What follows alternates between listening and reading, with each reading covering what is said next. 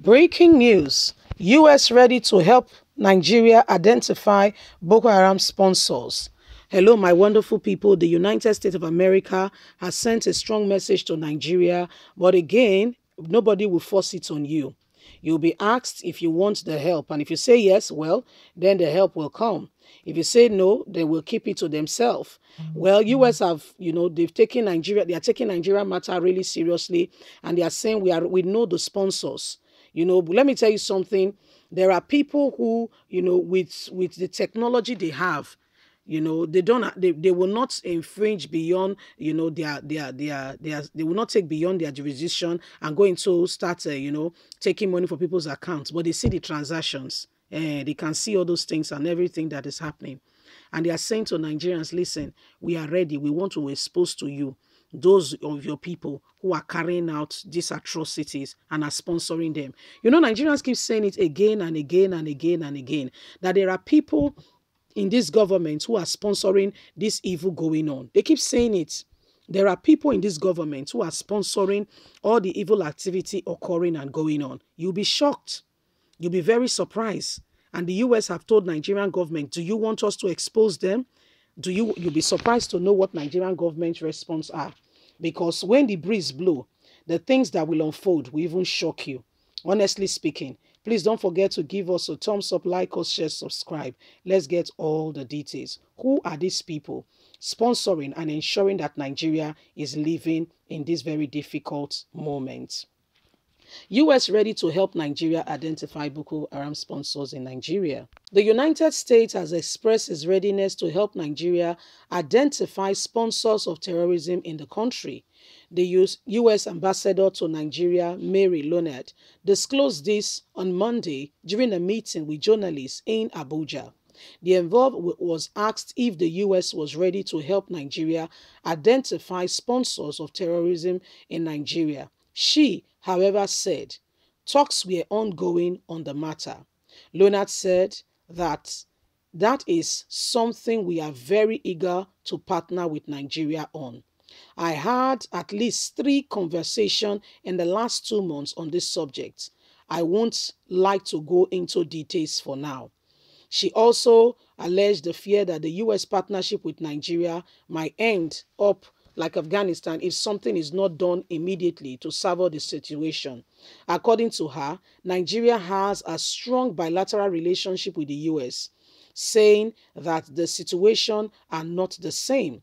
She added, I heard people making analogies and comparison with Afghanistan. A lot, it does not match up. When you listen to what President Biden said on how troops went to Afghanistan in the first place, it was because they were in a horrible tragedy. Over 3,000 Americans have been killed and were killed during the Afghanistan issue. That is a difficult scenario. The sovereign nation who has had strong bilateral relationship with our country will always get the best. I don't actually think the two matches up. The commander, U.S. Air Force in Europe, General Jeffrey, said the purchase of Tunica fighter jets was an opportunity to commence and to assure Nigerians of the U.S. relationship with Nigeria, as well as curbing the insecurity if Nigeria make proper use of that equipment of the helicopter. He said the A29 Super Telecom give us an opportunity to reconnect our relationship with Nigeria, which will help them sort out this issue as soon as possible. It is also an opportunity to bring together the capacity on the human side and what the A23 brings to the nation, particularly as it will contribute to bring stability not only to Nigeria but to the region.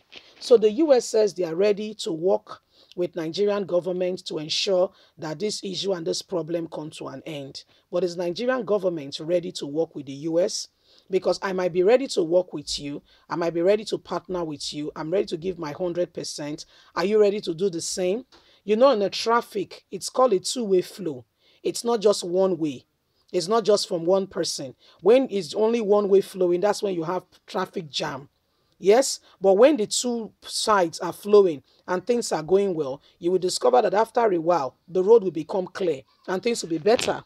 The truth of the matter is, help can come, but will this present administration accept the help? Will they?